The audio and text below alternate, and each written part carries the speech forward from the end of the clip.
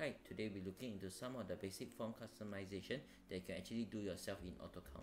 So for today's example, we'll be actually using sales invoice for our customization. So let's say we come to a sales invoice. We have a user defined field here that we would like to actually include in our invoice. So on the standard templates, let's say we key in our customer, we key in, say, let's say we go deliver to lobby 1.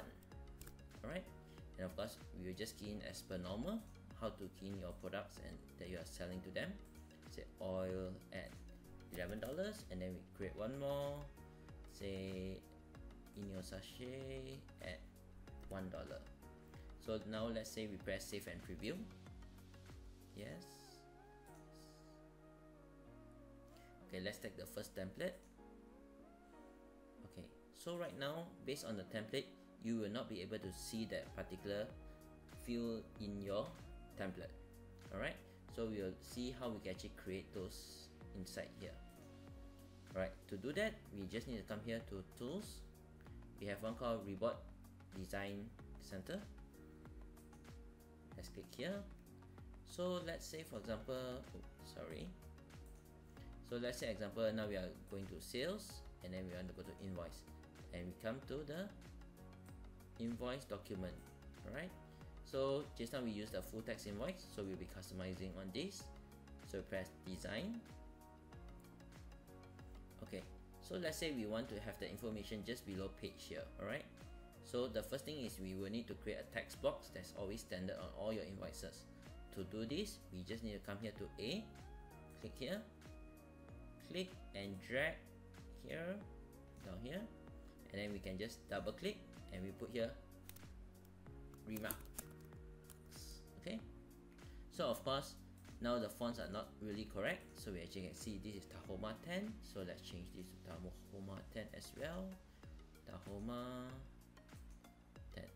Okay, and of course we will need to arrange it and sort it properly. Okay, here, and of course let's say example we want to create the dot as well. We can actually do this. We can do a copy, click anywhere around here, and then we press a paste, and we click and drag to make sure it's correct. Right, so now we have done that. Now we want to include the field that is actually pulling information from your entry screen. Alright, so to do this, you can come here, the invoice here. You see there's one called invoice master. Click the plus sign here. Invoice master, click the plus sign, then you see there's one called a UDF, delivery remark. So all you just need to do is click again, click and drag it down to here, make sure it's in line, and then of course we have to make sure that the fonts are correct again. Tahoma 10. Alright, so of course now if you look at it, it's actually quite short. We can actually click and actually make it a bit longer.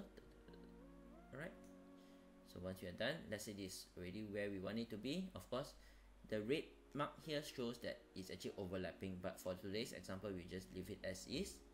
Alright, and now we want to save the document.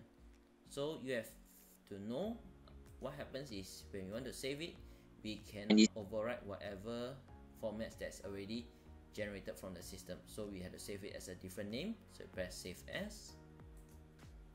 So this is called sample text invoice with delivery remark. Okay, so once you're done, we press save. Now we close this format, and we go back to the invoice. So let's say we go back to the invoice that we have just created. Here, alright, delivery lobby 1. Alright, delivery lobby 1. So we can actually preview here. You can see there's a now format called sample text invoice with delivery remark. Alright, and here you can see is user, means it's a user design format. Okay, we press OK, and now you can see there's one called delivery to lobby 1. That's all for today's video. Do like and subscribe to get notified when we release a new guide. Thank you.